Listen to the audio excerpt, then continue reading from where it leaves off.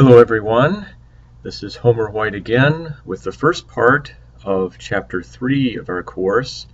This focuses on research questions that deal with the relationship between two-factor variables. So for the whole chapter, we'll be looking at how to detect and describe relationships between two-factor variables, just going a bit more in depth on the same topic than we did in Chapter 2. We're also going to look at a new aspect of that type of research question, the inferential aspect of the question, as opposed to just the descriptive work that we were doing back in Chapter 2. We'll also introduce a formalized way of addressing inference. It's the chi-square test for relationship between two-factor variables. And lastly in the chapter, we'll address a strange and interesting phenomenon known as Simpson's paradox. So in this video lecture, we will learn more about conditional distributions, and we will use conditional distributions to detect relationships, and then I'll offer you some advice on how to describe relationships well once you've detected them. Always remember to make sure that the necessary packages are loaded. So let's get on to conditional distributions. We'll work with the Math 111 survey data again as an example. So you may want to run these commands and refamiliarize yourself with the data if you have not thought about it in a few days. We'll pick a research question out of that data. What's the relationship between sex and how one feels about one's weight? There are really two aspects to any research question that we ask. One of them we're familiar with already from Chapter 2. It's the descriptive aspect. And we're asking ourselves, is there a relationship between these two variables in the sample data that we have available? But there's another aspect to the question. And in this case, the inferential aspect, comes out this way. Does the relationship in the sample, assuming that we see one, provide strong evidence for a similar relationship in the population from which the sample was drawn? Another way of putting it is the relationship that we see in the sample real? Is it there because it reflects a relationship in the population? Or could it just be due to chance variation in the random process by which the data came to us in the first place? So we'll address both aspects in this chapter, but we're going to focus on the descriptive aspect only in this particular video lecture. So again, reprising Chapter 2 somewhat. We know that since both sex and how you feel about your weight are factor variables, that the right way to investigate the research question descriptively is with a two-way table. And so we see again the xtabs function, which is how we construct a two-way table. And we're constructing a two-way table for the relationship between sex, which we think of as the explanatory variable this time, so we put it first in the formula. And then the variable weight feel as the response variable. The xtabs makes the two-way table, and just in case we need to use the table for a variety of things, we store it in an object with a good name, and I decided to give it the name sex weight. And then in the next line, we're simply asking to print out the object sex weight, and we see that object here. So a two-way table is called a two-way table because it has two dimensions. The rows are one dimension, and the columns are another dimension. In addition to dimensions, a two-way table has cells, and the number of cells is determined by how many rows and how many columns there are. This particular two-way table has two rows because the variable sex has two values. And it has three columns because the variable weight feel has three values. Feel underweight, feel okay about your weight, feel overweight. 2 times 3 is 6, and so there's 6 cells, and these are the 6 numbers that you see in the two-way table here. Now, when you look at a two-way table, often you want to think about the totals of the rows and the totals of the columns. Those are shown here, and These totals are what we call margins. They're not really part of the two-way table. They're not part of the 6 cells that make up the table. But they have some importance because they help you to describe each factor variable individually. So for example, if we were to focus on those row totals and write them out here, we see that there was a total of 40 females and 31 males. That was the tally for the variable sex. If we were to take percentages for that, then we get the familiar distribution for sex. Because this is occurring in the context of a two-way table, we call it the marginal distribution of sex because the numbers that were used to make those percents appeared on one of the margins of the table. They appeared in this vertical margin here. The other marginal distribution comes from the totals for weight feel. And those totals were on the bottom of the table. 9 total people felt underweight, 25 people felt okay about their weight, and 37 people felt overweight. If you make some percentages out of those totals, then you get the marginal distribution of weight feel. An important thing to know about the marginal distributions is that they don't tell you anything about how the two variables are related. Studying them alone, one by one, doesn't really get you started on the research question at all. That's why those conditional distributions are so important. They're the key to research questions involving the relationship between two-factor variables. Remember that row percents are a way to find some conditional distributions. So if we take row percents of the table sex weight, we get the output that you see.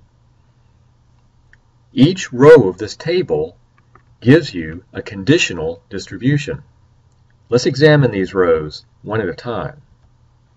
The conditional distribution of weight feel, given that sex is female, is the first row in the row percents, the row that goes along with the females.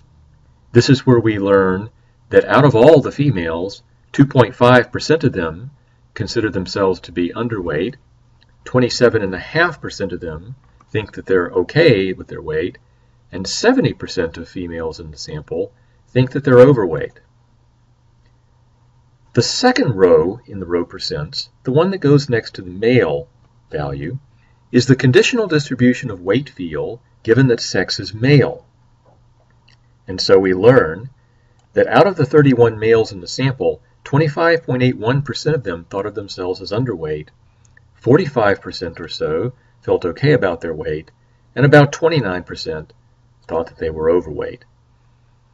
There were 2 values for the variable sex, and therefore 2 conditional distributions of the other variable weight feel given the possible 2 values for the variable sex. So, how does this help us to detect relationships between two-factor variables? The principle for detecting these relationships is really very simple. If the conditional distributions are different, then the 2 variables are related. Now, how do you tell if conditional distributions are different? What you do is you compare those row percents down a column. And if those row percents differ, the variables are related. If in any single column the row percents differ, the variables are related. All you have to find is one column where the row percents differ, and then you'll know that the 2 variables are related. So let's try it out with this example. Let's make a comparison down a column for one of these rows. I decided to pick the over column, the overweight column. And when you go down the row, sure enough, when you go down this column, sure enough, you see a difference. 70% of the females think that they're overweight, and only 29% of the males thought that they were overweight. There you go. That's a difference. The 2 variables are related. I'd like to give you some tips now for describing any relationships that you might find between two-factor variables. So to recap, just to start from the beginning to make sure we know what to do, when you're investigating the relationship between two-factor variables, you begin by using the crosstabs function to make a two-way table. It's usually a good idea to save that table in an object somewhere, and then take its row percents. The row percents are shown at the bottom of the page, and you choose a column with which to make comparisons. You can choose any column that you like. But I advise you to focus on a column where you see a big difference in the percentages. And preferably, if at all possible, focus on a column where those percentages are also based on some of the larger counts that you see in the two-way table. So in the sex weight table, I chose the overweight column partly because I saw a big difference in the column percentages, 70% versus 29%, but also because the numbers involved were fairly large. If you look at the underweight column, there's another big difference in percentages, 2% for the women, 25% for the men, but that 2.5% is based on only one woman out of the 40. When the counts are low like that, then there's a lot of variability in the percentages. And this increases the likelihood that the difference you see could just be due to chance variation in the process of collecting the data. Remember that our sample is a random sample from the population of Georgetown College students. We'll learn a lot more about how chance variation works in sampling, but the general idea is that the larger amount of data your percentages are based on, the less variability there'll be, and the more sure you can be that differences that you see in the percentages might be due to something more than just how this particular sample came out. So a good description for the relationship, once you've chosen your column, is to then talk about the relationship, but back it up with specific relevant features of the two-way table. In particular, pick some of the percentages that you had when you went down the column, some of the percentages that differed in a big way, and mention them specifically in a way that makes it clear to people what kind of percentages they are. So this description says the females in the sample are more likely than the males to think that they are overweight. And here's the backup. 70% of females think they're overweight, as compared to only 29% of the males. Notice the way we've worded it. We've made it very clear to the reader that we're dealing with row percentages. 70% of females think they are overweight. That's a row percent because it focuses your mind on all the females and then pulls out that percentage of them that think that they are overweight.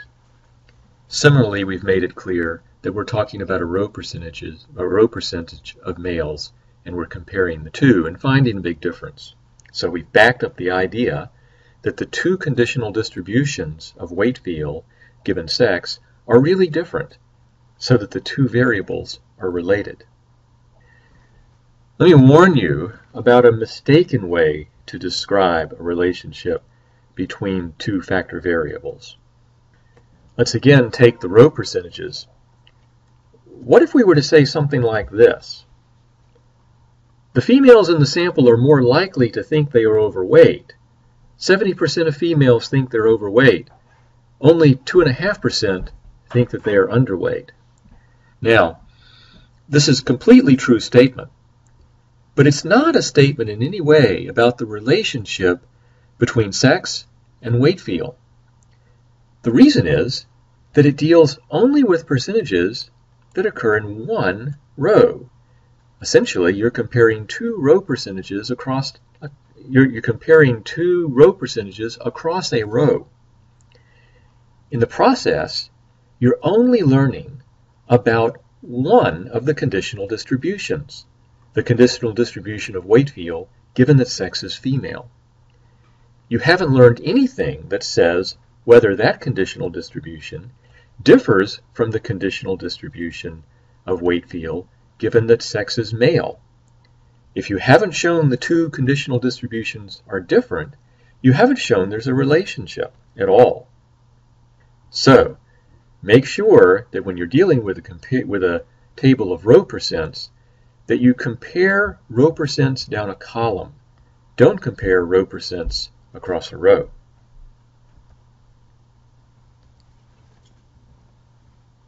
Here's another mistaken way to try to describe a distribution.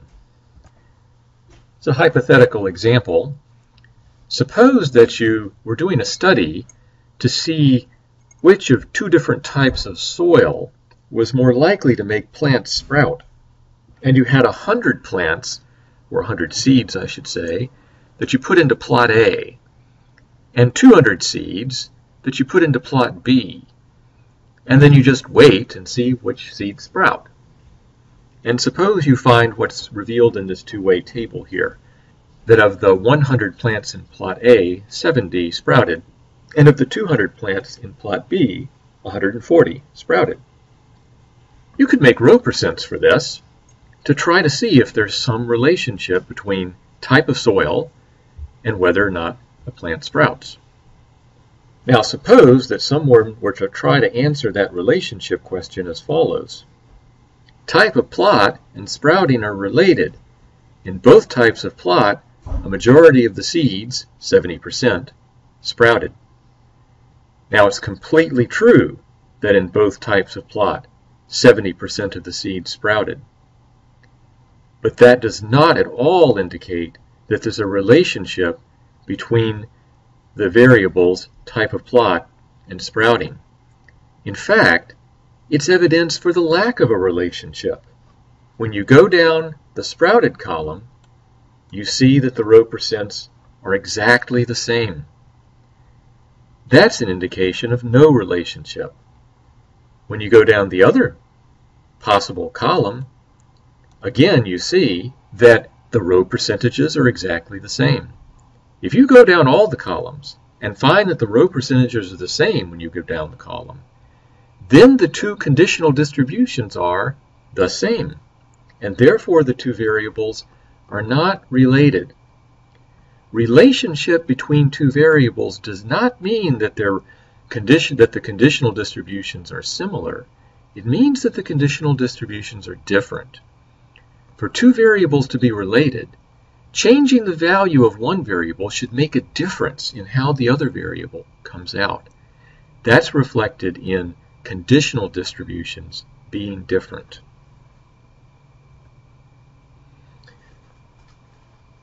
Thank you for listening.